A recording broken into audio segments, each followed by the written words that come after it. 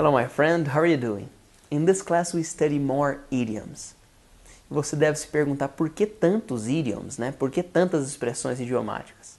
É porque eu espero que nesse momento do curso você já tenha assistido, seguido toda a nossa metodologia de entender, escrever, repetir e já tenha feito todos os exercícios de todos os módulos. Então, nesse momento eu espero que você já esteja fluente e eu quero treinar a sua comunicação para que você fale cada vez mais e melhor. E utilizando essas expressões, você deixa a sua comunicação mais leve, mais solta, ok? The three idioms of this class is beat around the bush, beats me, and bend over backwards. Beat around the bush means fazer rodeios, not going to the point, not talking about the real problem. Example, your friend starts to talk, you know, I think I can't go out tonight, I am tired. You comment, come on, stop beating around the bush. Tell me, what's the problem? Stop beating around the bush. Pare de fazer rodeios. Beat around the bush means not going to the point. Beat around the bush. The next idiom of this class is beats me. Beats me means I don't know. You ask me, Felipe, how many classes have you taught? Quantas aulas você já lecionou? I tell you, beats me. I think about 10 millions. Beats me, it means I don't know. Beats me.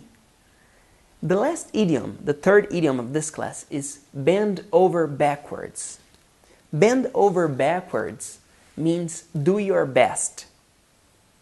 Example, next week I have a marathon and I will bend over backwards to finish it.